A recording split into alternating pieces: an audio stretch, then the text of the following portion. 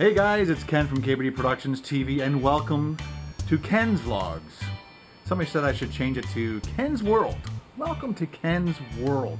So what happened in the last week? Well, last Friday we went up to visit Ben at his aerospace camp thing, and we took him out to Dairy Queen and then dropped him off and went home.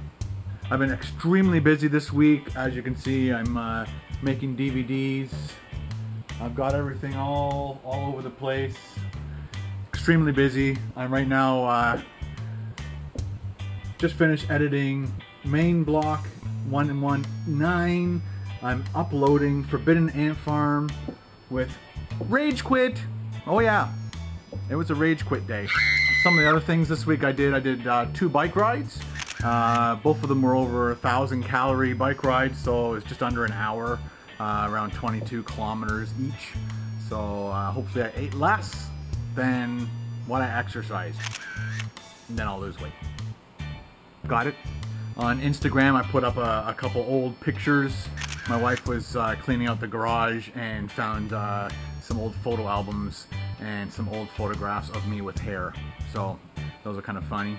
If you want to know when I upload stuff, don't forget to follow me on Instagram or Facebook, Twitter, because I think my Instagram's hooked up to those. So Instagram. I also uploaded 2 new unboxing videos. I did the FujiFilm XP200 and the GoPro Hero3.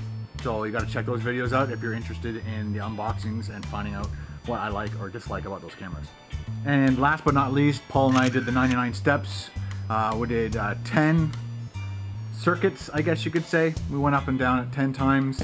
My legs a little bit sore. The first time we did it, we only did it I think 5 times, and it took about 3 or 4 days for my legs to recover.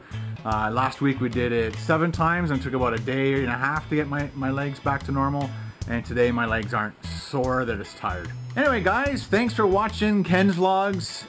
That's my week in review, I guess you could say. Don't forget to stay tuned for next week's videos. Don't forget I started 2 new channels, KBD Games TV and KBD Toys TV. I haven't put any videos up on Toys TV yet because I just haven't had any time. As you can see, I'm like doing lots of video production stuff, plus making videos for my other 2 channels at the moment. But stay tuned.